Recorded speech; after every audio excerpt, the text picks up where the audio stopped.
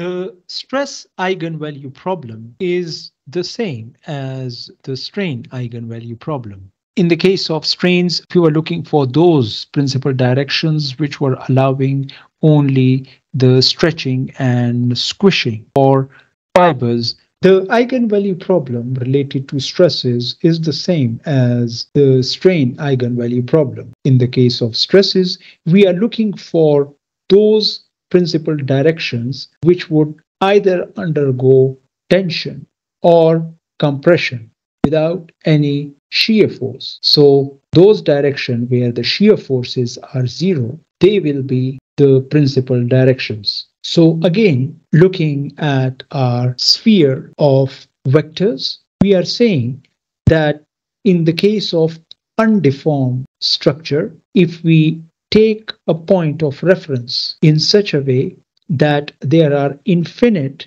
vectors coming out of that point, these vectors would be corresponding to fibers that are connected to the point of reference. In the case of stresses, these vectors show the potential directions of force after the application of the load. Before application of the load, all these vectors are of same magnitude.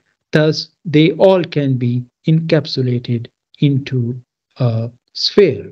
If these vectors are acted by the stress tensor, which is normally indicated by S or T, then some of these fibers will be under tension and some under compression. Also, looking at two adjacent fibers, we would be able to tell whether the relative angle between them have changed or not, or in other words, whether they have undergone any shear force. As we discussed previously, in the case of principal directions, we would have the fibers undergoing axial force in such a way that the direction doesn't change. So the fiber would be subject to tension force after the application of the load, or would be subject to compression force, but no shear force. So again, if we have three principal directions shown in green, after applying the tensor, the stress tensor,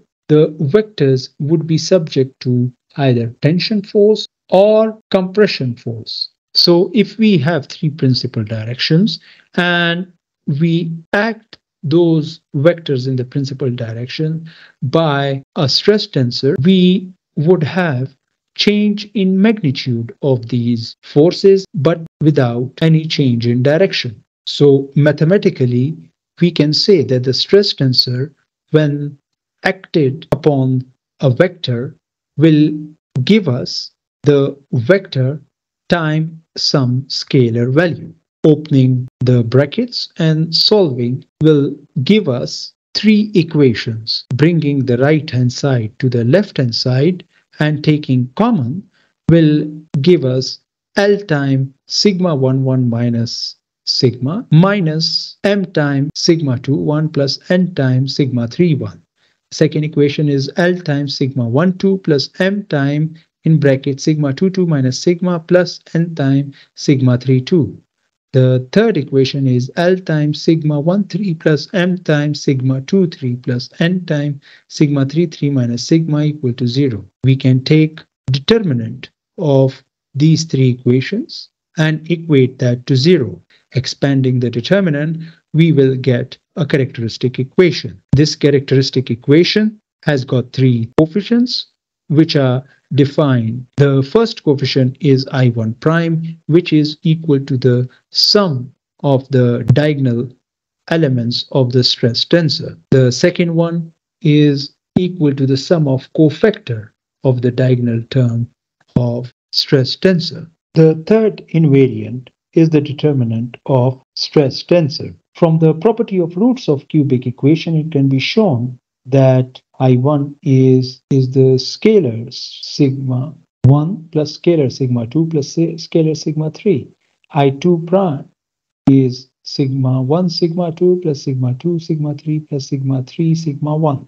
And I3 prime is sigma 1, sigma 2, sigma 3. The quantity I1 prime, I2 prime, and I3 prime shown over here are the invariants of stress tensor. That is, their values would be the same regardless of rotation of the coordinate axes. Please note that the scalar sigma 1, scalar sigma 2, and scalar sigma 3 are the eigen values of this equation. Once the eigenvalue is found from the characteristic equation, they can be plugged back into the eigenvalue problem, and along with the identity L square plus M square plus N square equal to 1, we can determine the three principal directions.